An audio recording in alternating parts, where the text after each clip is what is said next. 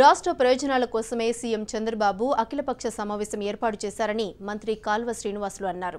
తాము చిత్తశుద్ధితో విభజన హామీలు ప్రత్యేక హోదా కోసం కేంద్రంపై పోరాటం చేస్తున్నామని చెప్పారు. ప్రజా సమస్యలను రాజకీయ కోణంతో చూడకూడదని, కలిసొచ్చే వారితోనే కేంద్రంపై పోరాటం చేస్తామంటున్న మంత్రి కాల్వతో మా ప్రతినిధి గాలి ఫేస్ టు ఫేస్. రాష్ట్ర ప్రభుత్వం ఏర్పాటు చేసింది. దీనికి పూర్తిగా అన్ని పార్టీలు కూడా ఆహ్వానం ఉన్నాయి. దీనిపై మనతో మాట్లాడడానికి మంత్రి కాల్వ శ్రీనివాస్ ఉన్నారు. సార్, మూడోసారి రాష్ట్ర ప్రభుత్వం అఖిలపక్ష సమావేశం నిర్వహిస్తుంది. అయితే ఇప్పుడు తాజాగా అంటే కీలక పార్టీలను కూడా రాబోము అంటూ కూడా ఇప్పుడే లేఖలు వస్తుంది. దీని విధంగా చూస్తారు. ఇది ప్రభుత్వం ఏర్పాటు చేస్తున్న అఖిలపక్ష సమావేశం. దీంట్లో వాళ్ళ అభిప్రాయాలు వ్యక్తం చేయాల్సిన బాధ్యత ఈ రాష్ట్ర ప్రయోజనాల కోసం పనిచేసే ఏ రాజకీయ పార్టీకైనా ఉంటుంది. కాబట్టి వాళ్ళు ఆ బాధ్యతని విస్మరించి మా రాజకీయ ప్రయోజనాలే మాకు ముఖ్యమనుకుంటే వాళ్లకు ప్రజలే తగిన బుద్ధి చెప్తారు. ఇది పార్టీ సమావేశం కాదు, ప్రభుత్వం ఏర్పాటు చేస్తున్న అఖిలపక్షము. అందరూ వాళ్ళ అభిప్రాయాలు వ్యక్తం చేయడానికి, మన సమస్యల గురించి మాట్లాడుకొని ఉమ్మడిగా మంచి ప్రయత్నం చేయడానికి ఒక మంచి వేదిక ఇది. దీన్ని మేము ఉపయోగించుకోము, మాకు అక్కర్లేదనుకుంటే వాళ్ళ కర్మ. అసలు ఉండవల్లి లాంటి ఎంపీ ఉండవల్లి ఏర్పాటు చేసిన సమావేశానికి అన్ని పార్టీలు కూడా హాజరయ్యాయి మీతో సహా. అయితే నేరుగా సీఎం స్థాయి వ్యక్తి ఈరోజు సమావేశం నిర్వహిస్తే ఎందుకు వాళ్ళు రాలేదనుకుంటున్నారు?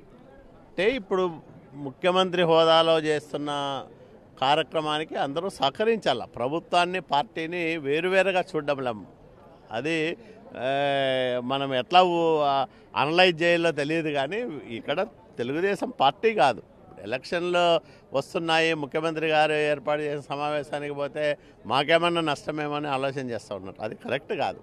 ముఖ్యమంత్రి హోదాలో నిర్వహిస్తున్న సమావేశానికి అందరూ రావాలా, వాళ్ళ అభిప్రాయాలు చెప్పాలా. అసలు వివిధ పార్టీలు సిపిఎం, జనసేన కూడా, ఇతర పార్టీలు, కాంగ్రెస్ కూడా ఈ 4 సంవత్సరాల పాటు అన్ని పార్టీలను కలుపుకొని ఇందుకు సంబంధించిన అఖిలపక్ష సమావేశం కావచ్చు, ఇతర పోటాలు నిర్వహించమని తాము కోరామని చెప్తే రాష్ట్ర ప్రభుత్వం ఇప్పటివరకు ముందుకు రాలేదు. చివరి బడ్జెట్ సమావేశాల్లోనే ఈ విధంగా అఖిలపక్ష సమావేశం నిర్వహించడం ఎంతవరకు ఉపయోగం అంటూ కూడా వాళ్ళని ప్రశ్నిస్తారు. మీరే చెప్తున్నారు కదా, ఇది 3వ అఖిలపక్షం అని.